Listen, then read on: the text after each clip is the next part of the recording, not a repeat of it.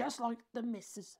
I like my compass plane to remain all flexible. Yes, it's my flexible friend. You see, the compass plane has a flexible sole, which is adjusted with this great big knob.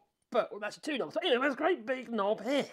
And it makes it convex or concave. So you can do a convex or a concave. I'll get there in a minute.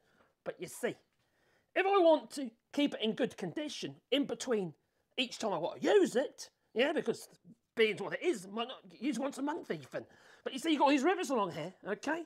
Now, if you store it in this sort of condition, well, then the likelihood is it's not going to be in good condition for much longer. So what you need to do is to de-stress it. Yes, you do. You've got to talk nicely to it, yeah. Whisper sweet nothings and all that, yeah, before you put it back in its rack, you see.